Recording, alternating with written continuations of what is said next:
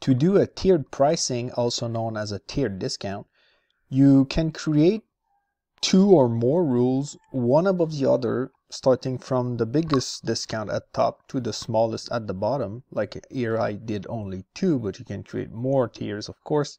So the script will check if you do publish. The script will check if the first rule is matched. If not, it will fall back on the second rule.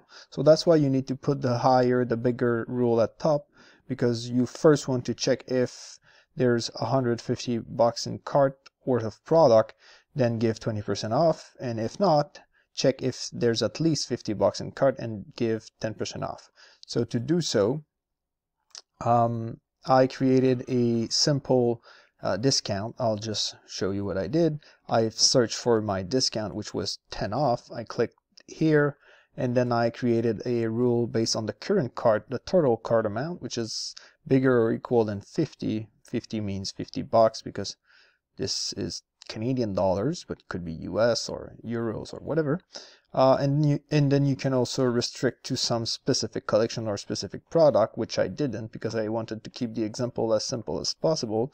And I've created a group to regroup all my tiers in one group called tiered discounts. And then I have save, and I have this right there.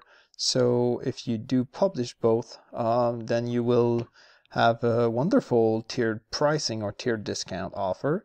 And compared to Shopify's automatic discount, when the first discount is automatically applied, it's not locked, and the customers can get a better offer if they go to a bigger cart. For example, the first discount that will be applied will be this one, because they will reach $50 before 150 logically.